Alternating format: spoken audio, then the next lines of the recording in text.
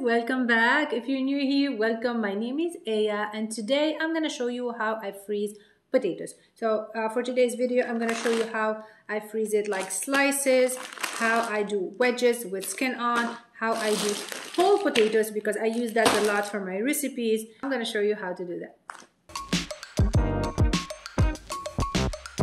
So the first thing we're gonna do is fill out a large pot of water and let it boil while we get the potatoes ready. For the potatoes, there is two options and this is really up to you. So you can either keep the skin on or take off the skin, but make sure you wash it very well, especially if you keep the skin on, and make sure you brush it good and let it soak for a couple minutes in clean water before you cut it.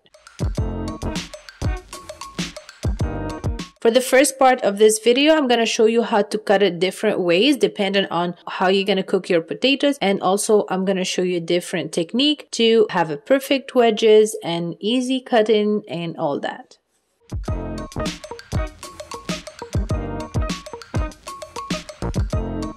So for the first batch, this is going to be more like mashed potato style, but also cooking. Sometimes we like to cook with potatoes like that. My husband is Jamaican. There is lots of recipes with potato like that. I'm Tunisian. We also have lots of recipes using potatoes this way. So this is really depend on how you cook, but this can be very easy for mashed potatoes. I peel it off and I just cut it. Now I'm going to show you how to make perfect wedges with small potatoes. I'm going to show you after when to do it with the big potatoes. Here you take the potato and you cut it in half and then just follow the steps to see how you cut the wedges.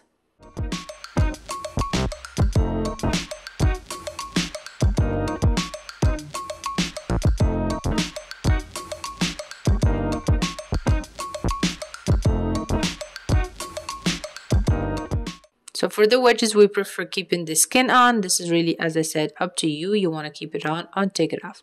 Now I'm going to show you a different way of doing the wedges. You cut the bottom. Make sure you don't throw that away because you can keep it for the mashed potato bag. And then we are going to use this tool that we usually use for apple. And then that's what you do. So you have all the wedges the same size, all look alike. And it took you 2 seconds to do that. Now, when it comes to the middle part, you can either keep it in the same bag, just cut it like that in the middle, or throw it in the mashed potato bag. That's fine too.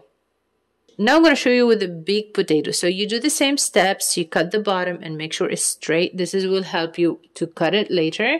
And then we're going to use the same tool, the one that we usually use for the apple, and just follow the steps.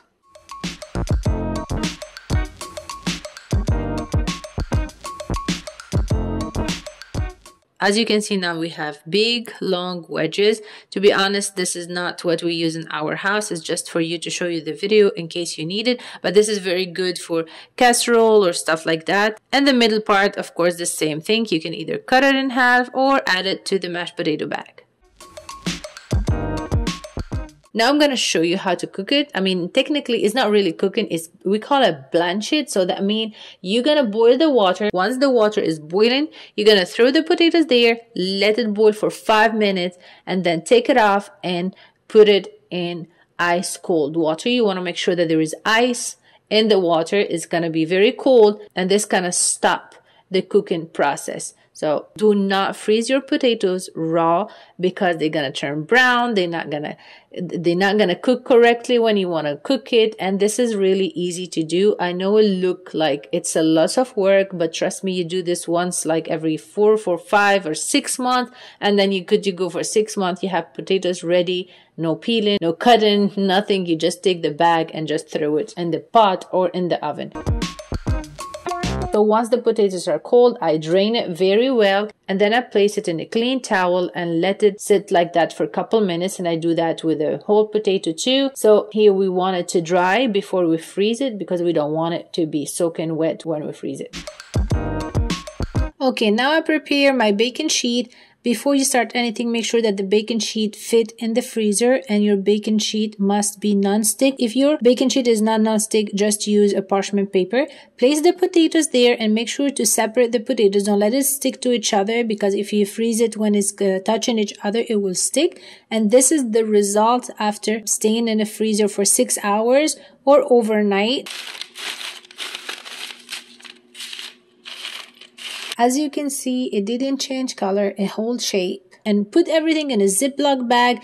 Make sure you write the date on it and what kind of potatoes you have there. If you want them like meal plan, you can say this is gonna go for mashed potatoes or wherever you know what you want to cook. And that's it. This is all what I did today. I hope today's video was helpful, guys. If you like it, don't forget to give it a thumbs up. Subscribe to the channel if you're new, and see you in the next video.